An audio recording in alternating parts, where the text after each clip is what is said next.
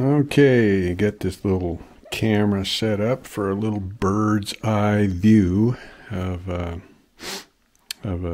carving pattern I got going here for these back jockeys. So anyway, just a single occurring flower here with a simple leaf structure and stem work and that sort of thing. So just wanted to give you the view that I would have as I look at this from my point of view, and hopefully that way you won't have a hand in the way to see what's going on, that sort of thing. So got my Chuck Smith Old Smoothie here, and just a straight 3/8 blade in it. And I think this is one I got from him, one of the last ones with the 5/8 barrel. It's kind of a husky bugger, but something I got used to years ago, and just kind of sticking with what I've gotten used to. So anyway, this is kind of my go-to knife these days. So those of you who have been a part of my classes or purchased a DVD on floral carving and that sort of thing have seen this demonstration. Maybe you've given it a shot yourself, but it's we call the push and twist method, where we're backing off from the pressure and then pushing with my forefinger. So we're coming along here and pushing downward, and all of those little scallops are where it will be undercut. So there's a reason for all of this stuff. So this pressure and release method, it just pretty much corresponds with how the beveling and undercutting is going to go later on. And also it makes for it's easier on your hand. You don't have to have all this pressure all the time. So let's cut these leaves and show you. Push and twist, push and twist. And my classes, one of the exercises I have everybody do is to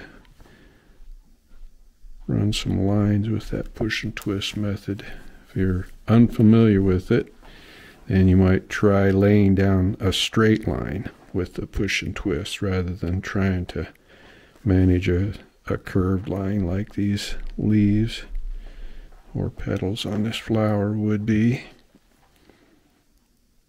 So one thing that I want to emphasize too is a part of this whole package is all of the downward pressure is exerted by my forefinger right here.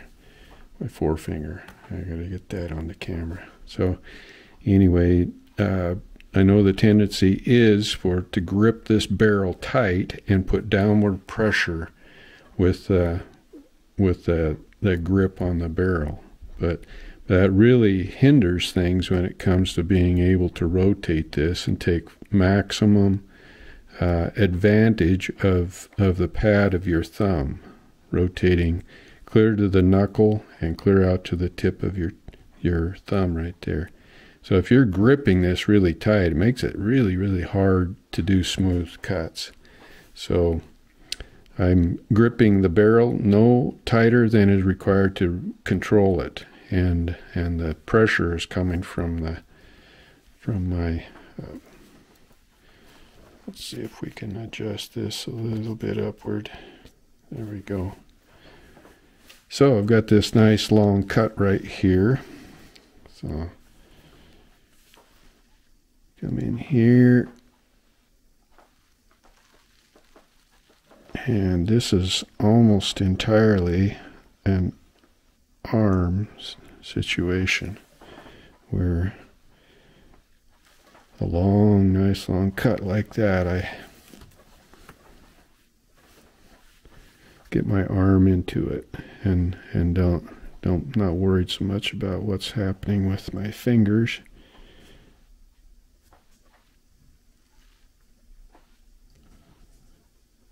And kind of laying the blade down. When we make fine cuts like that push and twist deal, we're driving the tip into the leather like that. When I'm making a long cut like this, I'm laying the blade down a little bit more into the leather, and the blade itself will help guide things along in a manner that hopefully will make for a nice long smooth cut. So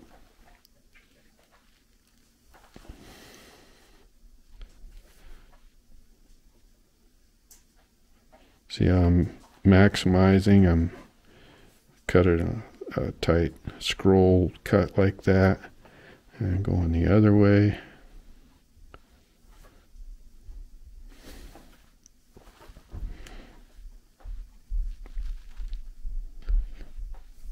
So I'll end that with kind of a little bit of a cap right there, and the reason for that is I'll put a mule little pedal stop there, and then some mule foot tracks right in there. Sounds like my mutt drinking out of my bucket of water over here. I don't know if you can hear that or not. Everybody should have a shop dog, right?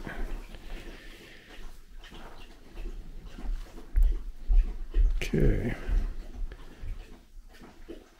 One thing about these cuts, these grass leaf cuts like this, that encourage you to, once you start in deep, and then you're backing off on your pressure almost immediately. And what I see oftentimes in my classes is people bearing down all the way and then end it abruptly. So we don't want any abruptness on these cuts. These are feathered cuts. These are designed to be nice, long, smooth cuts here that make a nice, smooth transition. Okay. Yeah, just about got things handled here with this.